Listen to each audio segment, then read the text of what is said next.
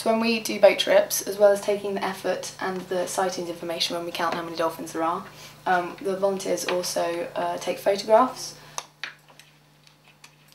We download the photos and then we crop them, so we've just got the dorsal fin, which we use to identify the different dolphins because they're very individual marks, and from that we can match them to the other dolphins that we have on the database.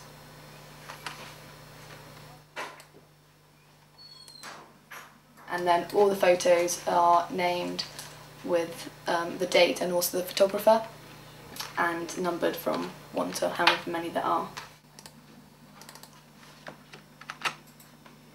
And from that you discard all of the bad ones, so the ones that are out of focus or of just the sea because you've mistimed it. And then from that you transfer them all into the cropped file,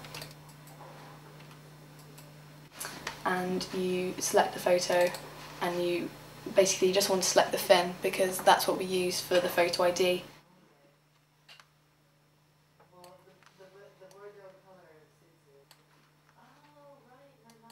You see on this one here it's got nicks and things at the bottom. So from that we try and identify the dolphins from their different markings in the fin.